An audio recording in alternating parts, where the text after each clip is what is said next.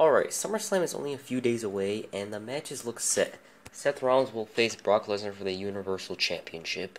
Kofi Kingston will defend the WWE Championship against Orton. Bayley will defend the SmackDown Women's Championship against Ember Moon. Kevin Owens will face Shane McMahon. Finn Balor will face Bray Wyatt. AJ Styles will defend the United States Championship against Ricochet. Becky Lynch will face Natalya in a submission match for the Raw Women's Championship. Charlotte Flair will face the returning Trish Stratus. And Dolph Ziggler will face Goldberg, which is so weird. Now, there might be more matches announced, but for the moment, these are the matches. Let me start off with Balor versus Wyatt. In April, Bray Wyatt began appearing in the Sinister taped segments called Firefly Funhouse. A month later, Wyatt revealed an alternate ego called The Fiend. 2 months later, Finn Balor appeared as a wild card on an episode of Raw, and during his match, Bray Wyatt appeared and hit Sister Abigail on Balor. On Raw Reunion, Bray Wyatt appeared out of nowhere and applied the Mandible Claw on Mick Foley. The next night on SmackDown, Balor challenged Wyatt to a match at SummerSlam. Now, these two already had a match against each other at No Mercy in 2017. That match wasn't terrible, but it wasn't great either. Hopefully, these two have a better match this time around.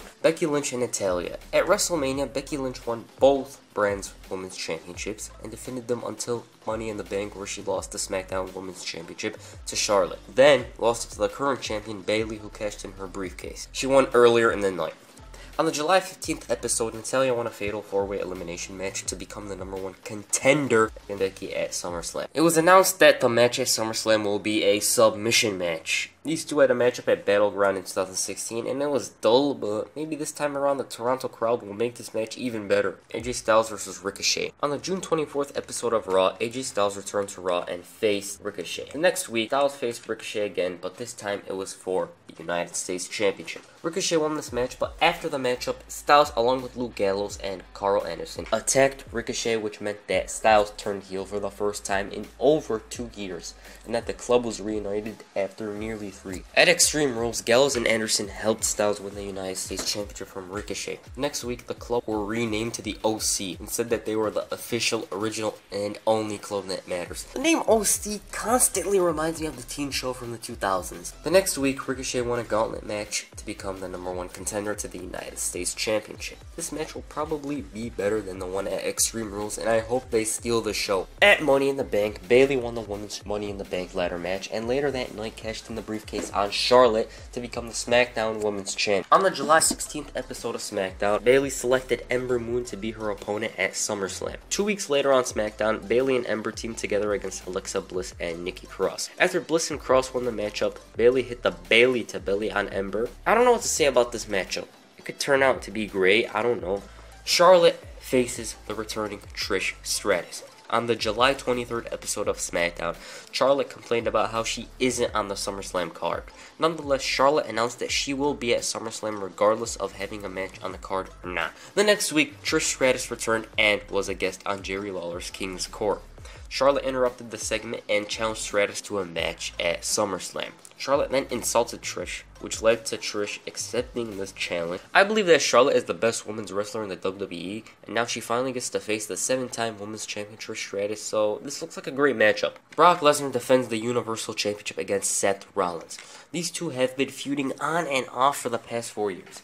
At WrestleMania, Rollins outsmarted Lesnar to win the Universal Championship. At Money in the Bank, Lesnar won the damn briefcase and he wasn't even in the damn match.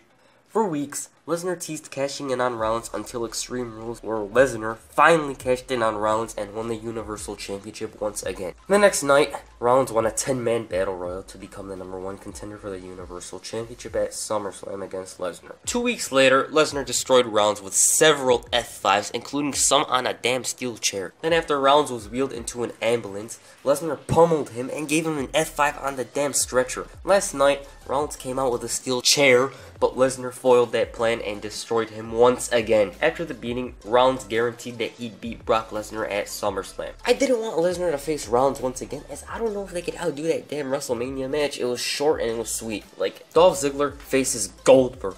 This is the weirdest match on the card. Imagine 3 years ago you were told that Dolph Ziggler would face Goldberg at SummerSlam. I'd laugh at the prospect of that.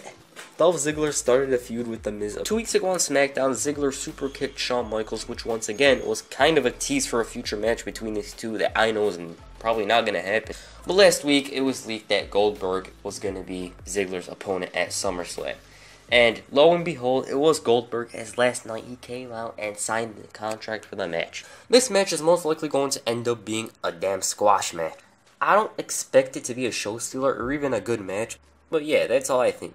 By the way, that switching music to Ziggler last night was awesome. No pun intended. Kofi Kingston defends the WWE Championship against Randy Orton. This is my favorite match of this year's SummerSlam. It's the match I'm looking forward to the most. These two obviously have a long history, as in 2009 and early 2010. These two feuded with each other.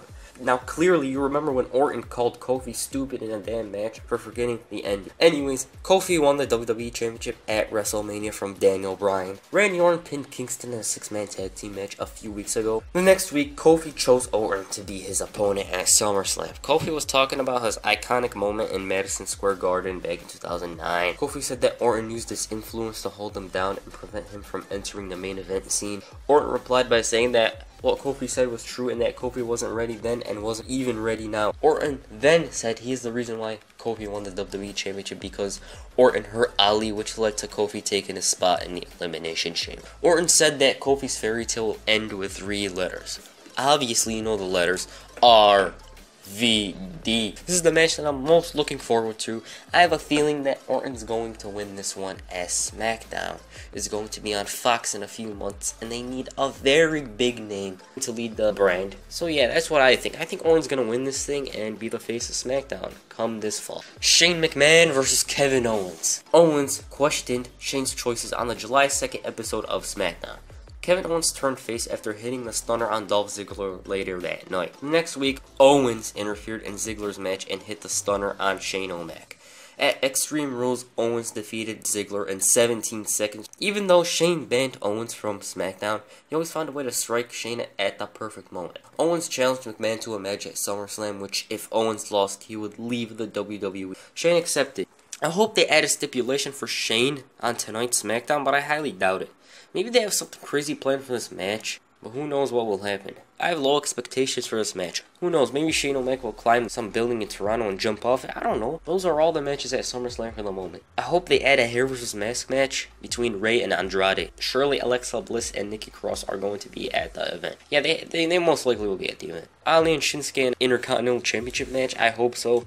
And will Roman Reigns' attacker be revealed before SummerSlam? Yeah, we obviously know it's most likely going to be Daniel Bryan. And that's all for this video. If you enjoyed this video, please like, share, and subscribe. Thanks.